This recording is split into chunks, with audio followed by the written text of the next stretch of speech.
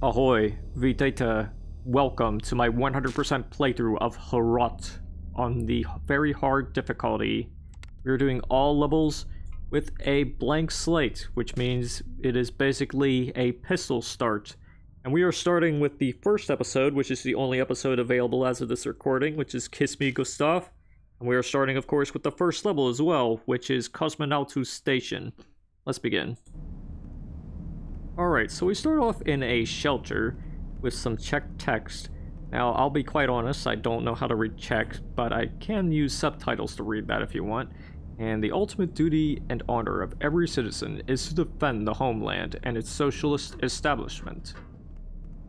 So already we're getting a face full of 1980s Czechoslovakian propaganda. And we're already getting our first enemy. And yes, you have to use the valve there in order to go into this area. You get a shotgun immediately to help you with this part. It's a Soviet shotgun, and it's very useful for these grunt types. So let's go over here and put this barrel right here. You can just push it around. You don't have to press a use key or anything. And blow up that crack in the wall to go into here.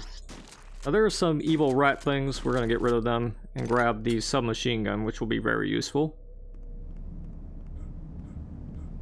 But we can also go up to the observation tower, but I'll be quite honest, there's nothing there worth seeing. You can shoot the electric panel, which will open this door up, and now we can get rid of these rats and go into this room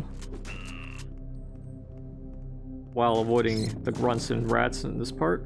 And look, it's a Matryoshka doll. It's just an aesthetic thing, but if you want to get another secret, you can open this up and get a wife beater, which should give you quite a bit of armor. Also, if you want some explosives, you can get the landmine here. You can break some things in order to get some weapons and ammo, but usually ammo, sometimes armor. Anyways, there's the mortuary, and this is the contaminated clothing storage. Contaminated with what? I don't know, but we're just going to continue on. There are some more grunts here. They aren't completely like Quake 1 grunts. They shoot projectiles instead of hit scan, but it's very fast projectiles. But either way, we're going to continue on and shotgun these grunts down. Now, the whole thing about this game is that these guys are an unknown threat. And I'll be quite honest, I don't know what they are either. I didn't spoil myself. I don't even know if I can spoil myself, but either way, there's sweetnesses we have to kill too in the process, which is very unfortunate. But there's also a radio you can interact with. And I don't like the sounds making. But you can always interact with these lockers if you want to look for things that you can get, like blood and fat, which is basically this game's health bonuses. There's also a book on Lenin you can read. But we're probably not going to do that. The exit is over here, but we can't get there yet. But we do have a rusty key that we can use to open this area up. We can kill 2 grunts in here. One of them shot me, but that's fine. We're just going to go into here, grab this metal, which is basically this game's version of armor. But aside from that, there's a valve here we can flip to open up that door in the previous area. But while we're here, we might as well check out this, and the portrait of Gustav. Mwah.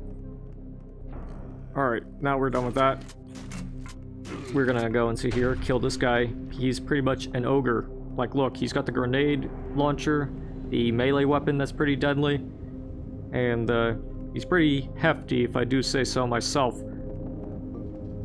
But we're gonna ride the lift up now and go into this new area, grab some shells while we're at it, and go into this part where there's plenty of enemies here just waiting to screw us over. We're gonna prioritize the grunts and then focus on the ogres. And hey, if you're careful, you might push one into here. They can get run over, but also while you're here, you want to grab the metal. It's another secret. You can tell it's a secret because there's blood hanging from it, as opposed to this one, which doesn't have blood hanging from it. It just gives you a medal, which is more armor, which is never a bad thing. After killing this ogre up here, there's a pup and more grunts. And one more ogre we can get rid of.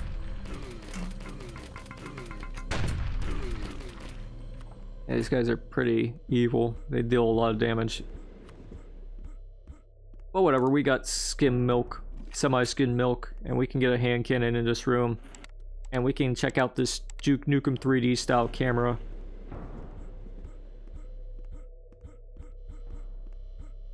But let's continue. Now we need the gold key in order to progress here, and we need the silver key to progress there. So in order to get both of those, we're going to get the silver key first, but we're going to check out the women's room. We're going to blow up the toilet, then the wall, and get the secret with shells. And now I can go into this vent, grab the silver key. You can do the same in the men's room if you want. There's another vent that'll help you get in and grab the silver key, but you want to go into the women's room if you want to get that secret. Anyways, in here are 2 more grunts, and a few more enemies will be waiting for you as well.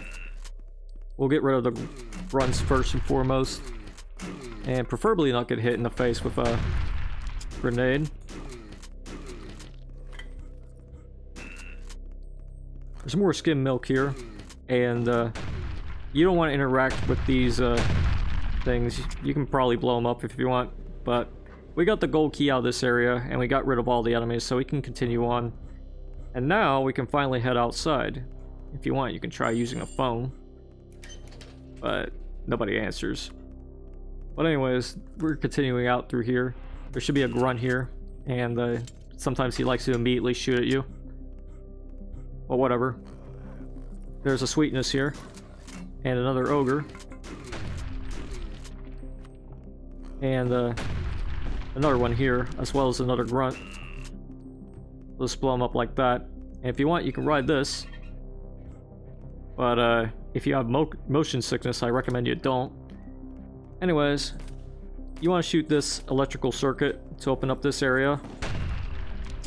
It's kind of hard to see, but that's because it's supposed to be a secret. And it gives you a medikit, or medkit, excuse me. This isn't Doom, silly.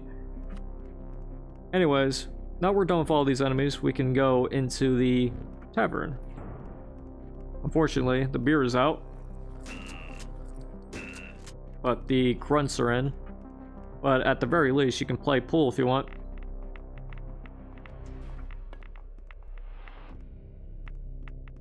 But I don't want to anymore. Anyways, we're gonna go up here, open this up, get this last secret. It leads back into this part of the station, but aside from that, you can go back into here, kill this last ogre. He likes to jump because he's a weirdo. But that should be all the enemies. And yes, I know it says 49 out of 50. One of the kills is bugged as to this video's recording. But aside from that, we're done. So that's Kosmonautů Station, and I know what you're thinking. This game looks a lot like Quake, doesn't it? Yes, it does, but I'd say the gameplay is a bit more similar to Duke Nukem 3D rather than Quake. And I'm not just saying that because of all the interactivity. Now, granted, that is a feature that makes it stand out, but I'm just saying the gunplay and a little bit of the movement is similar. Not completely so. There are a few similarities to Quake, like the ogre enemy.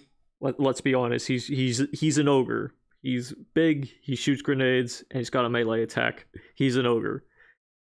And there are a few other similarities too, but like I said, it's a bit more similar to Duke Nukem 3D than it is to Quake gameplay-wise to me. That's not a bad thing for me, but I don't know about you. Now, granted, there'll be some more differences we'll see in the future, probably in the next video when we cover more of this, but I think I've rambled on for long enough. The game should hopefully speak for itself, and I hope you enjoyed watching it. So, thanks for watching, and until next time, toodaloo.